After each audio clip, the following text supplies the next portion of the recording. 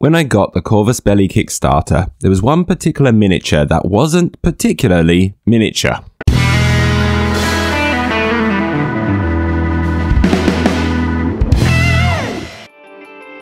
Its name was a pretty big clue, the Megalodron. I had decided to make this the last model in the core box that I would paint, and having completed all the core box minis, getting a new Eclipse airbrush and feeling confident in the growth of my painting skills, it seemed the stars were aligning and the great painting shall begin. If you didn't know already, my combined army has an ivory bone armor color scheme with varying skin tones depending on what race of alien the miniature is. As much of the Megalodron's sculpt is very similar to that of the combined drones, albeit on a much larger scale, I used my drone paint scheme as a basis for what I was aiming for in this big old bad boy.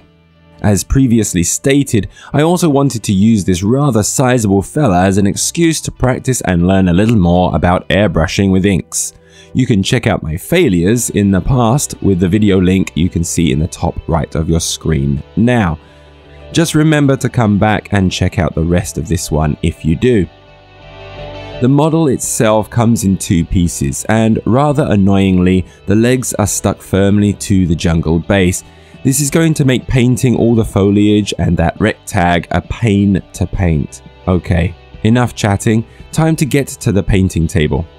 I began by priming the model black, as I was going to be using inks, and to practice my airbrush control, rather than a general zenithal spray, I tried to focus areas of light using white ink. The aim here was to prepare the model for intense color from the inks that I spray over the primed model.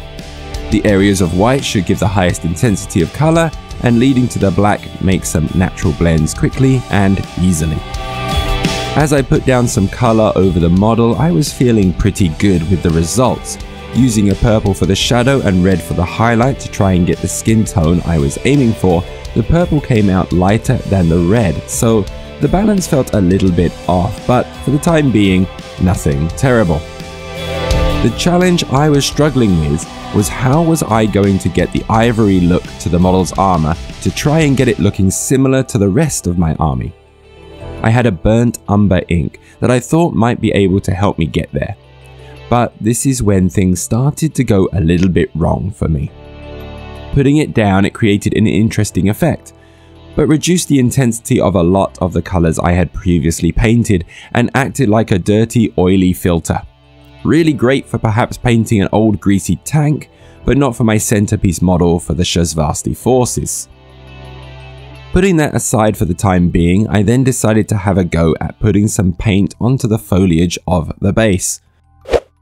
To try and give the plants some depth, I began with dark blue for the shadows and recesses. Once this was down, I targeted the majority of the surface with an intense green. As the inks dried, it lost some of its saturation, so a sweep over with a final highlight of yellow, and it was popping again. This left the tag, which looked to be of a Pan-O design, so I went with a light blue that came out pretty damn bright.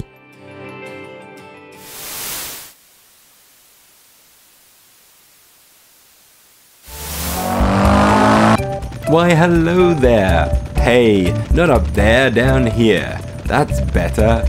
I'm the shameless self-promo card. Did you know that I have a Patreon? And if you like the content I make and want to support me, Patreon's the best way that you can help me. Joining also gets you exclusive work in progress and behind the scenes videos and information. I'll also release videos early on my Patreon so you can get there before anyone else on YouTube. Audio recordings of my short stories so you can enjoy them anywhere you are. And full-length painting videos so you can find that little bit that you want to learn how to paint that I did probably quite well. Here are the fantastic people supporting me right now, and so why don't you add your name to that list? Anyway, I've got to get back to the race, so see you later everybody.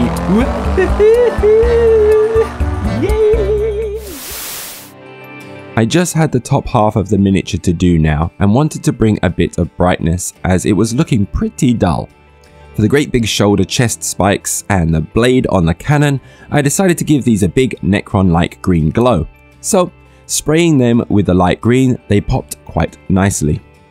With the airbrushing done, I was honestly feeling a little disheartened. The overall paint scheme so far left the model looking very dark, and the tag on the base was drawing attention more than the model itself.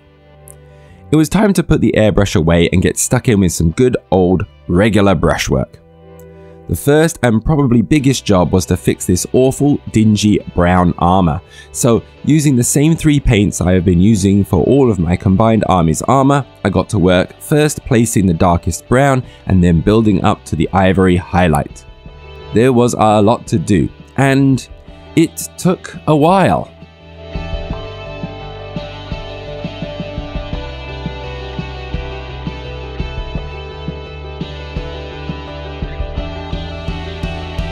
Something about the material also made this process harder than I was expecting, as the paint had trouble adhering to the surface as easily as with other regular minis. It had been properly primed, so it could have been an effect of the inks on the surface, or the fact that I was just working with larger surface areas, but it wasn't fun when I found I had accidentally removed layers I had been building and had to retouch up those areas multiple times. This whole process took what seemed like forever, but I eventually got the model done.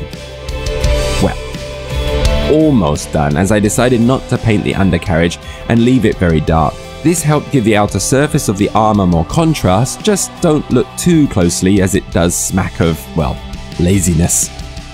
I was now feeling happier about where the model was heading with the greater level of contrasts, but there was still more to be done. First, the flesh tone needed a further highlight, so around the head I added a pink. It was around this time that I needed a distraction from this model, and luckily I was asked how to paint some OSL on my Twitch stream. So I took a break to give an example using a Malifaux base. I was actually pretty pleased with the demonstration and surprised myself that it actually worked. The green shoulder horn thingies also needed edge highlighting, so mixing some ice yellow with the green, I went about using the edge of my brush to add the highlight to the edges of the model. The model was now almost complete, except for some touch-ups. Oh, and the hand cannon, of course. To get his great big artillery piece painted, I gave it a matte black coating and then went back and forth with various shades of grey to wet blend / layer the reflective shine down the barrel.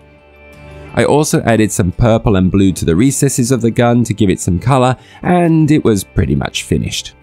Now, looking at the model, I realised that the tag on the base was still too bright and drawing way too much attention, so I had to go about toning it down and giving it a bit more detail. First thing to do was panel line and darken many of the recesses with some black.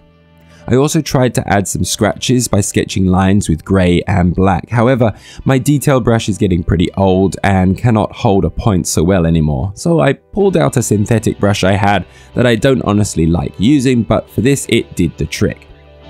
Now, the tag was looking a little bright, but it didn't blend with the scene around it. Now was time to add some simple weathering, and to do this I slapped on some brown and worked up to a red-orange as if to show it had gotten muddied after its fall. It was a pretty simple paint job, but it did the trick to blend the model into the jungle fauna and reduce its visual impact from drawing the eye away from the model. I had some small touch-ups to do and could quite honestly spend at least another 5 or so hours improving blends, adding small details and so on, but with lots of more interesting models waiting for me to be painted, I called it a day and the Megalodron was finished. Okay, time for the beauty shots with some epic music in 3, 2, 1.